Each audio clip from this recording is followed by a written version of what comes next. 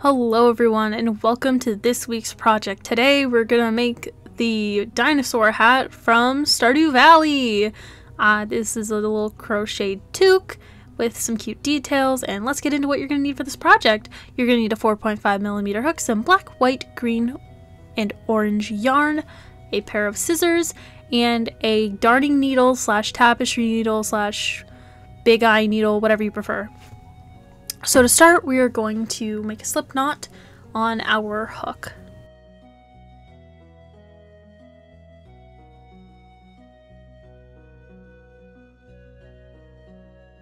Now we're going to chain 46. If you want your hat a little shorter, I would recommend taking off maybe 10 chains, and if you want yours a lot longer, add about 10 to 20 chains. Anyway, once we are done making the chain, we're gonna half double crochet down the chain, starting in the second loop from the hook.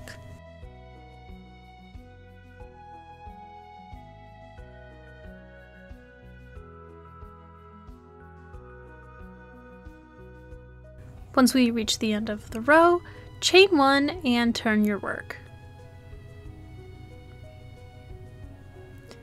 Now we're going to be half double crocheting into the back loops only. So when you look at the V's, you can kind of see them. That's the back loop. And then the front loop is in the front, obviously. So yeah, back loop, front loop. We're going to put our hook into the back loop and complete our half double crochet. And we're going to do that all the way down for every row. And this just makes a nice, like, ribbed looking fabric. And it's meant to kind of emulate like a knit rib stitch.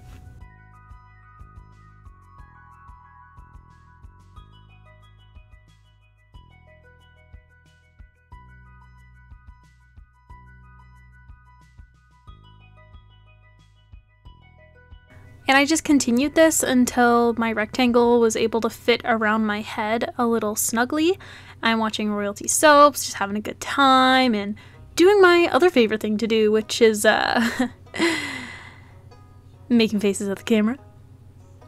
Anyway, moving on. Once I finished my last row, I chain one, and I am now going to slip stitch into the back loop and into my foundation chain to make a tube. And here you can just see me showing kind of in depth how I do that.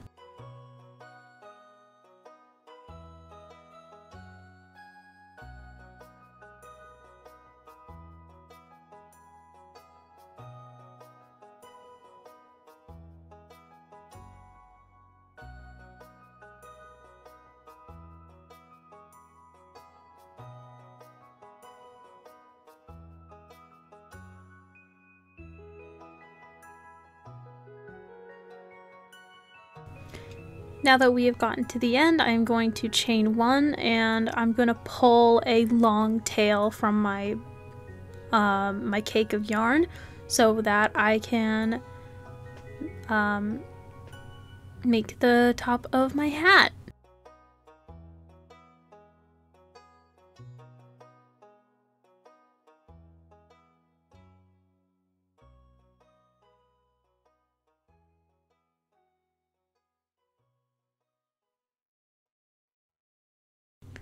I am now going to thread my darning needle with the tail of yarn, and then what we're going to do is just kind of roughly sew in and out, in and out, in and out in a straight line going around the circumference of the tube. And at the very end, we're going to be able to cinch it because the way we're sewing it is sort of like a waistband.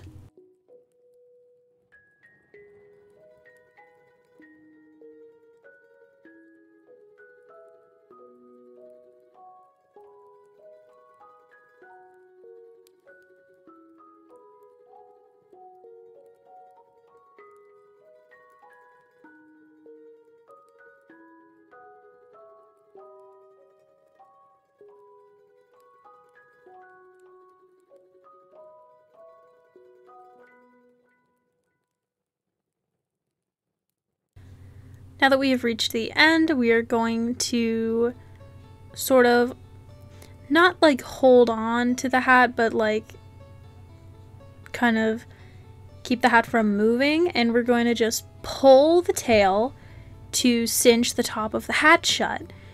This is my favorite part of the whole process, by the way, and I prefer to just add a couple of extra stitches for extra security and to make sure that it isn't going to budge on me whilst I'm wearing it.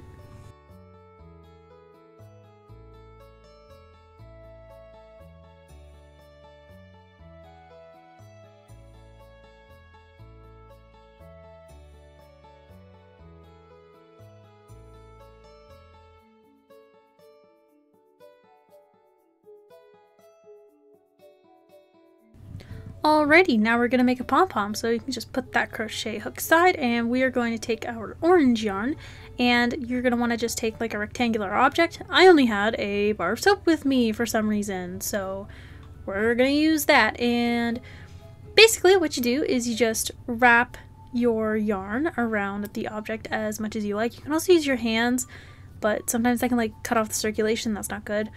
Anyway, I'm doing this a bunch because I want my top pom-pom to be bigger than my other two, so I am putting a bunch of loops on here.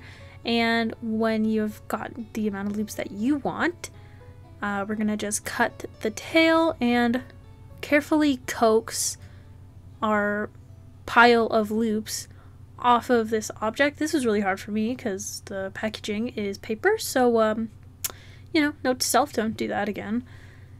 Anyway, when you take it off of the object, you just want to carefully place down your pile of loops so that they don't get all jumbled and waste your time. I just put them down gently, and we're going to take a long worm of yarn to kind of cinch them together to make our pom-pom.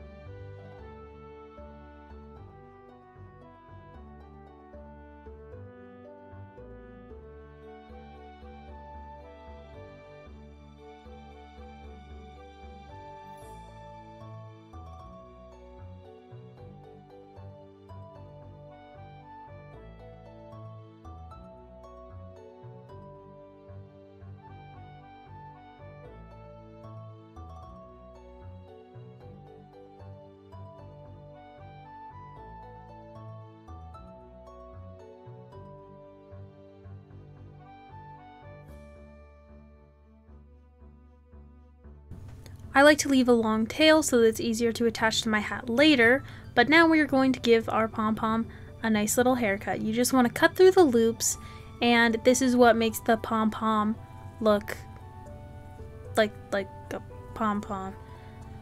Make sure you're not missing any of the loops, and after I cut through all of them, I just zhuzh it up a bit, kind of fluff it so that it doesn't really... So you basically just can't see where it got tied.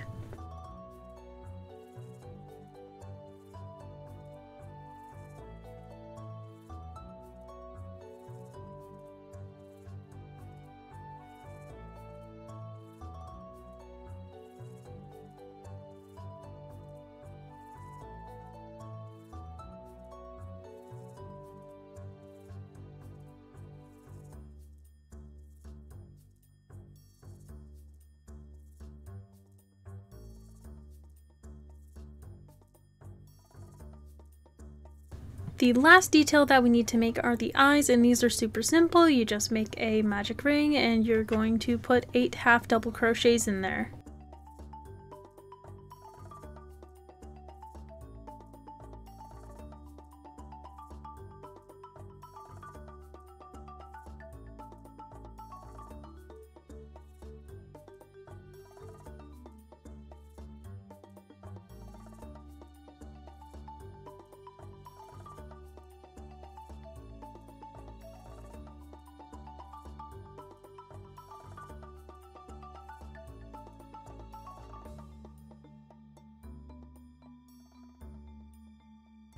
For an extra little detail on the eyes, I am just going to take my darning needle and thread it with some white yarn.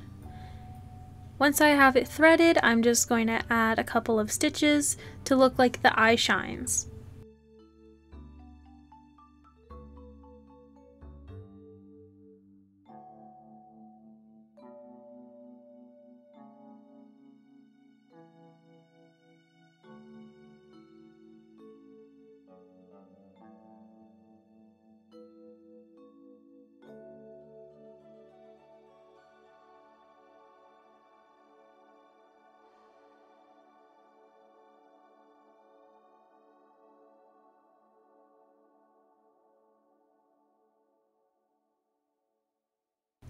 Now it is finally time to decorate the hat. I am just placing the eyes on to see where I want my placement, and then I will be attaching them with sewing pins so that they don't move while I am sewing them into place.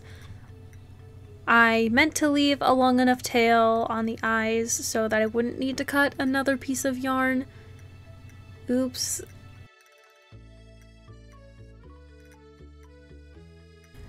I don't know what stitch this is called. I believe it is called a whip stitch, but I'm basically just going in and out, in and out, in and out to securely attach the eyes to the hat.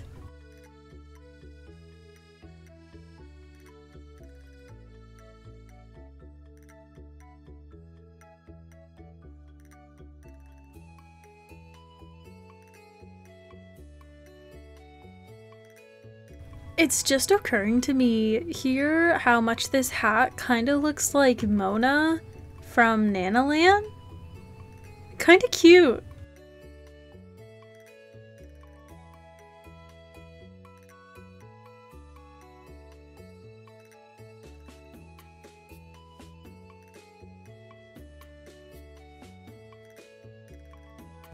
Now we're going to add the pom-pom. This is my biggest pom-pom, and we're going to just thread the tails through my darning needle. This makes it a lot easier. I don't know how else you would attach it if you don't leave the tails, so please leave long tails. And we're now going to go through the top of the hat and pull it tight. And then we're going to flip the hat inside out in order to secure it. The way that I like to do this is kind of split the two strands and weave them in different directions. I find this kind of helps with the strength because it'll be harder for them to unravel. And after I have them both weaved in, I'm going to just double knot the ends.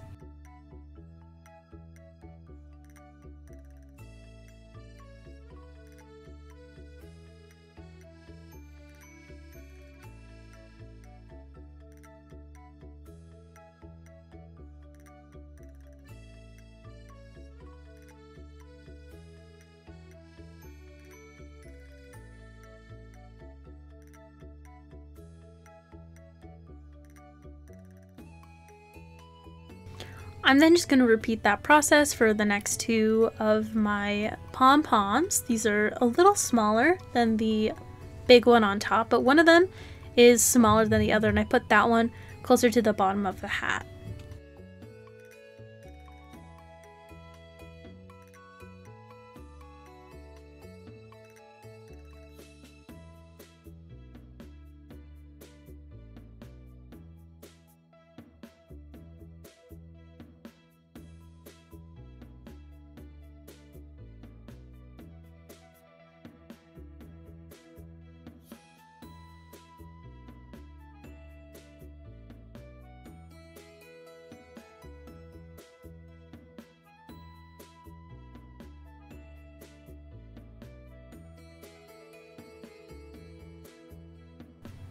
And then once you weave in all of your ends, you are all done! Okay guys, and that is how I made the dinosaur hat from Stardew Valley. This one, being a little bigger than the first one that I made, kind of made the pom-poms look a little weird, but my boyfriend's head is a little bigger than mine, so I think that'll fit him better. This one is the first one I made, and it fits my head a lot better, and you can kind of see the pom-poms better. Also, I wanted to show off that I have one of the initial editions for the Stardew Valley board game. So yeah, suck it. Anyway, have a great day. Thanks for watching.